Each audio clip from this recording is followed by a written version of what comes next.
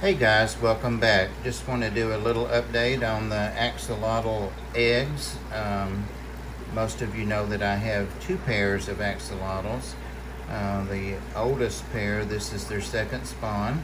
But for anyone that doesn't know what axolotls are, I thought I would just give some loose, very general information on them. They're basically an amphibian, and they have the distinct difference of being kind of stuck in a larval stage when they're developing into salamanders. They, however, on rare occasions, some of them do go ahead and morph into terrestrial type salamanders, and they look a lot like tiger salamanders if you wanted to Google and see what they look like if they do come out of the water. Those are said not to live as long as those that remain larval and stay in the water. These guys are from Mexico originally, and from cold lakes, two different lakes. One lake does not exist at all now, and the other is just a series of canals that Mexico City is built on. So 20 years ago, there were several thousand in a square mile or meter that scientists could collect and study, and today there are less than 35, and they're critically endangered and possibly even extinct in some areas of the canals. And why would we want to study them? Two reasons. They've been studied several times, even back in the 1800s. They have the ability to regenerate limbs, their tail, gill. Their gills are on the outside, and on these little guys, that's what you'll see, the little feathery wisps that come out where gills would be. And they're also resistant to cancer, so they're of critical importance to humans for those two reasons alone. There are several different morphs of them. If you're interested in having some or collecting them, you can find them readily for sale. You can also buy eggs, even have those eggs shipped, or have the newborn larval shipped to you. These guys, as I said, are from my stock, and I have decided to go ahead and pull some of these out as it's their second spawn. The first spawn I didn't help, and they did hatch, and the parents probably have eaten them. They're kind of triggered to eat anything that moves, and in the wild they would eat small fish and insects that might fall in the water, worms, crustaceans, that kind of stuff. So, having said all of that, and I realize that's all rushed and kind of a compilation from some of the several sources that I've studied about these guys so that I could take care of them.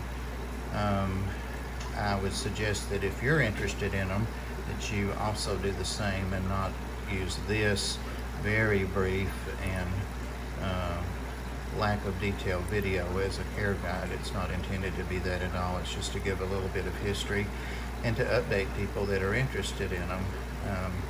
While I'm talking, we see some of them beginning to wiggle. There are a few that have hatched out. There are some that are still in the egg. There are some that I suspect may not hatch, but I'll keep close watch on them. I did pull them out of their parents' tank last night.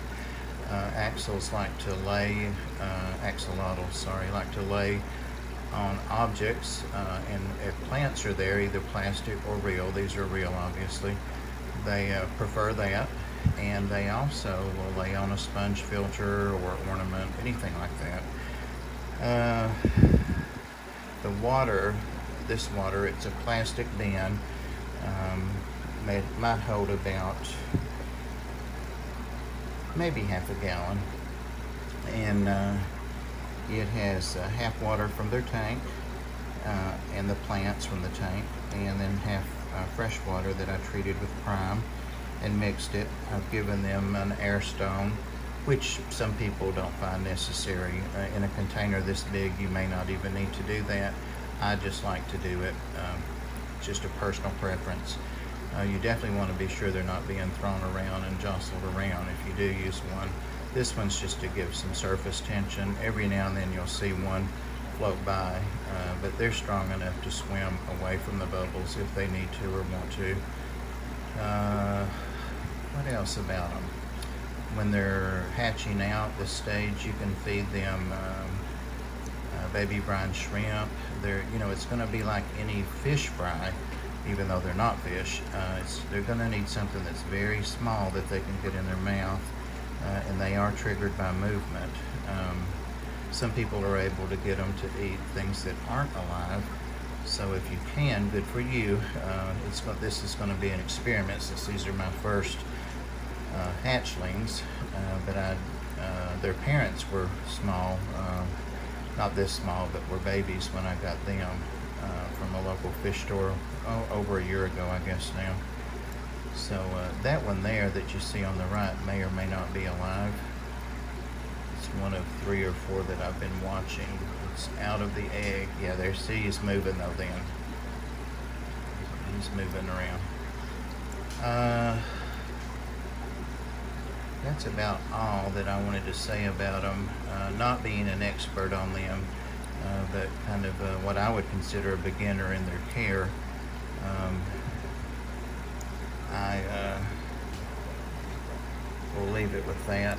I'm going to pull this stone out, and so that we get a little better picture maybe. And I didn't turn any light on purpose because they're kind of sitting beside, they're not kind of, they are sitting by my coral fish tank, and they're getting some light from that. And in this case, the less light the better, since these are dark hatchlings. They, and I'm sure there's a better word for newly hatched out. Some people will say don't put your finger in, don't do this, don't do that. But again, I'm not here to debate. I'm just here to give an update. Any constructive thoughts or ideas. I know some of my friends do keep axolotls and know a lot more about them than I do. There's a guy I'm watching there that's still in the egg. These guys are all out and are free swimming. I'm going to kind of rap on the counter and see who skedaddles around. So you can see that even though it looks like a mostly dead container of axolotls, they're mostly alive. And some of them may not even be dead. So I'll do that one more time. The more you do that, the more they become accustomed to it and they respond less each time. But here we go.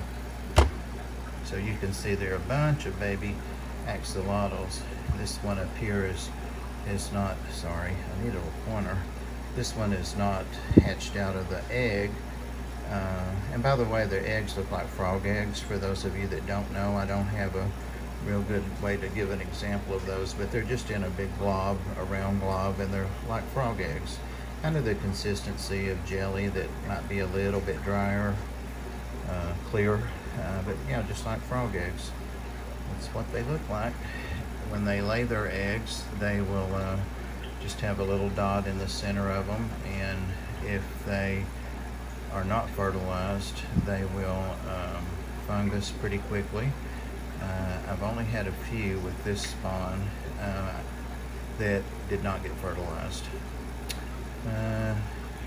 I'm estimating there may be 40 or 50 in here. I did not count them when I was pulling them out last night. The parents were all about, because my axolotls are pretty tame, they'll take stuff out of my hand and come to the top. I sometimes feed them on the top or drop in some bloodworms that might not sink right away, so they readily come to the top. So I was trying to just get them out. For now, I'll leave the plants here, but if those don't get enough light, of course, they'll die back. I wanted them for the beneficial bacteria. I wanted to make that point, because these guys are breathing the water, you know, with their little gills. Once they come out of their egg, it's a semi-permeable membrane, and so they're able to get oxygen from the water through that like any aquatic egg. But once they come out, they will be free breathing the oxygen in the water, and be susceptible, even they would be in eggs, to chlorine and that kind of stuff. So you want to treat these guys just like you do. You see, when one of them moves, it kind of triggers some of the others.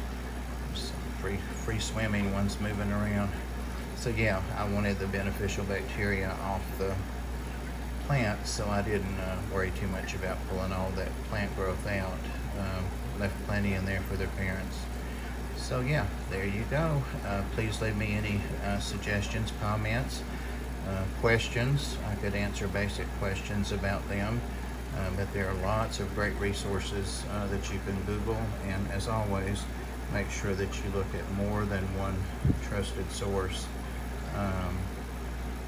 Well, I started to call some names, but you guys, if you're interested in them, if you start looking for YouTube videos, you'll find the people that know what they're talking about pretty quickly. All right, guys, thanks for watching, and take care. And if you enjoyed this, please give us a like.